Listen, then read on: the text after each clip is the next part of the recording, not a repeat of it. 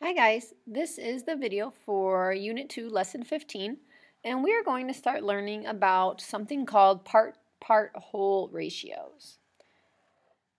To warm up for this lesson, I want you to take a look at these 4 number sentences and just decide if you think they are true or false. So go ahead and pause the video and think through those and decide whether they are true or false. Okay, hopefully you had enough time to think through that first activity. The first statement is going to be true. If you would think about what 45 over 5 means, that means 45 divided by 5, which is equal to 9. And if we take 1/5 times 45, that would also give us 9. So both of them are equal to 9, so it's true. The second statement is false. It says that 1/5 times 20. Well, if you break 20 into groups of 5, there would be 4 of them, so one of those is equal to 4. And 1/4 of 24 is 6, so 4 and 6 are not equal to each other. For the third statement, it says that 42 times 1/6 is equal to 1/6 times 42. That one is true, and if you remember, you can multiply in any order, so just because they are in a different order doesn't mean we won't get the same answer. And the last one is also true, because when multiplying, we can break it apart into smaller problems and then add them together to find our final answer. We're going to move on to activity 15.2 here, which is called cubes of paint. It says that a recipe for maroon paint calls for 5 milliliters of red paint and 3 milliliters of blue paint. Okay. It says to use snap cubes to represent the amounts of red and blue paints in the recipe, then draw a sketch. Since you don't have the snap cubes, that's okay. We can still draw a sketch. So pretend we have 5 parts of red.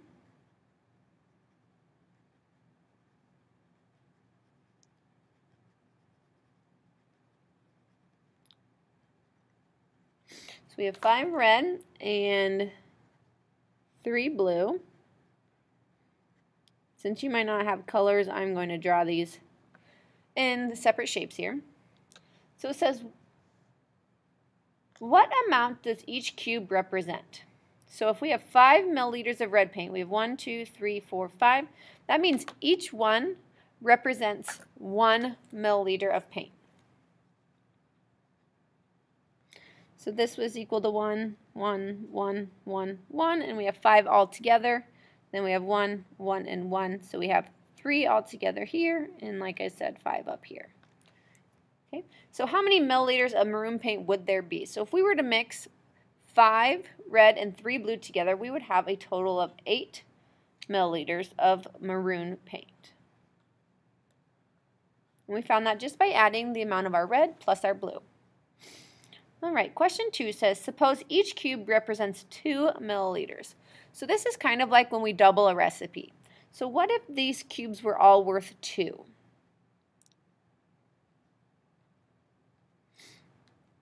How many would we have then? So if we all had 2, there would actually be 10 milliliters. And we can find that by doing 2 plus 2 plus 2 plus 2 plus 2. Or you can think of 5 times 2. With the blue, there would be 6, so you can think of 2 plus 2 plus 2, or 3 times 2. And total, there would be 16, which we find by doing 10 plus 6, or we can do 8 times 2. Okay, remember that's just like doubling a recipe. Now suppose each cube represented 5 milliliters. How much paint would there be? So what if each one of these red blocks was actually worth 5? So we can think of 5, 10, 15, 20, 25. So there would be 25 red. And we could find that by counting or by multiplying 5 times 5. Same with blue, 5, 10, 15. Or we could multiply 5 times 3. So we would have a total of 40 milliliters, which we could find by doing 25 plus 15, or by doing 8 times 5. All right, when you're ready, go ahead and flip the page. We're going to continue with this example, so you might want to keep it handy. Now suppose that we had 80 milliliters of maroon paint. So now we know, now we know how much paint we actually have. And now they want to know how much blue and red paint would there be. So we need to find, if we had 80 milliliters, how many batches would that be? Okay, so if you could think of, we started with 8, so we could think of 80 divided by 8, where we started, equals what? Well, that equals 10.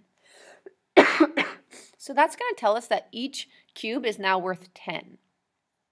So if we look back here, we have 5 blue cubes, and they're each worth 10. So we can think of 10 times 5. That means we have 50 milliliters of red. We had 3 blue, so 10 times 3, 30 blue.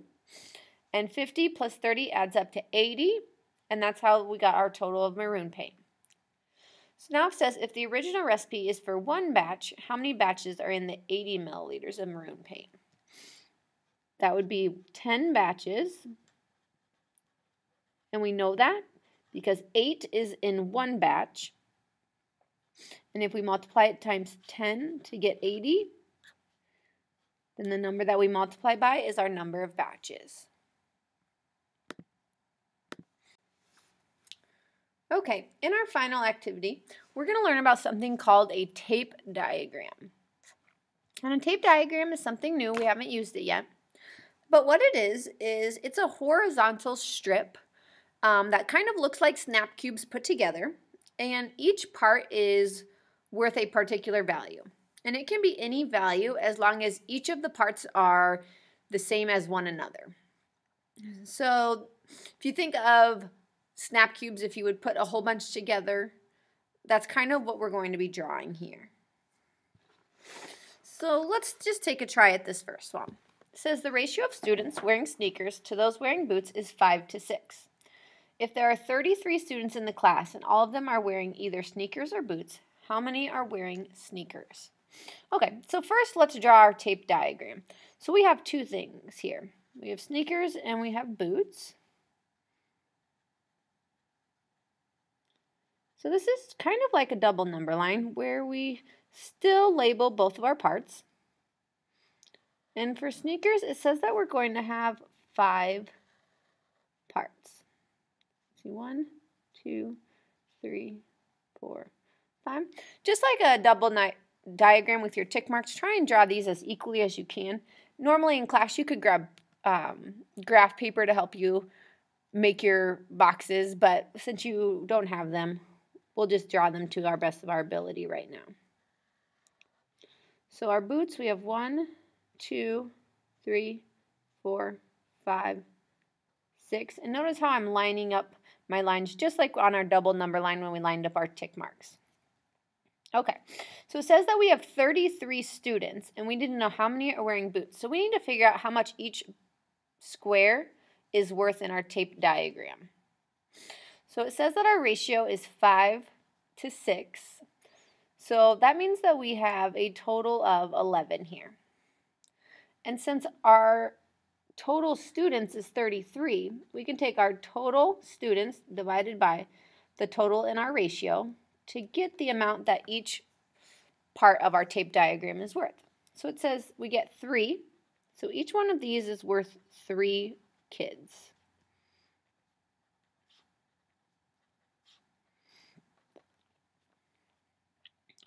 And our final question says how many of them are wearing sneakers? So we have 1, 2, 3, 4, 5, and there's 3 for each.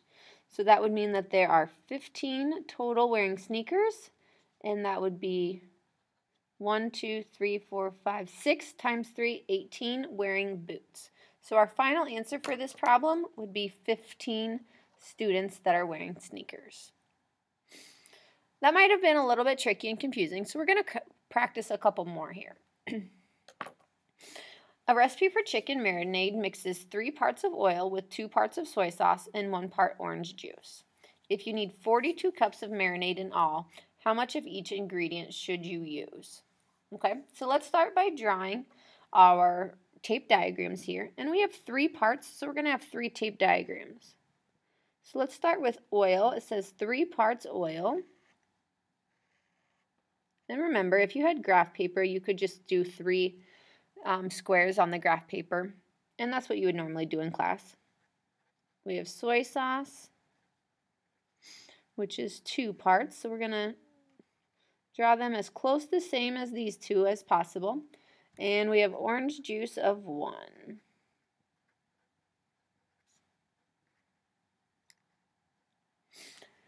So it says that we need 42 in all. So far we have 3, 4, 5, 6.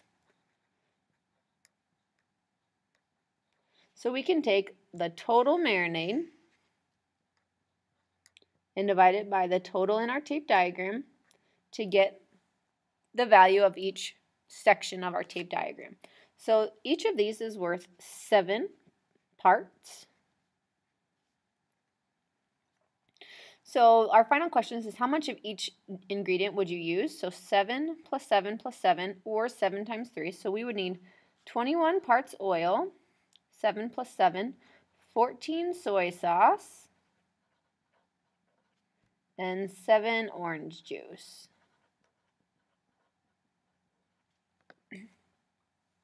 Remember, to find how much these are worth, we have to take the total in our recipe divided by the total of parts in our tape diagram. So we have 6 boxes here, so that's why we did 42 divided by 6.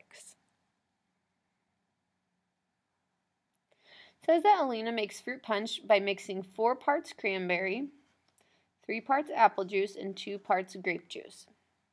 So let's draw our tape diagram. We'll start with cranberry.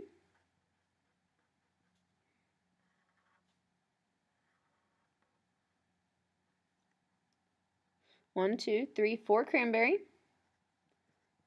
3 apple, and 2 grape.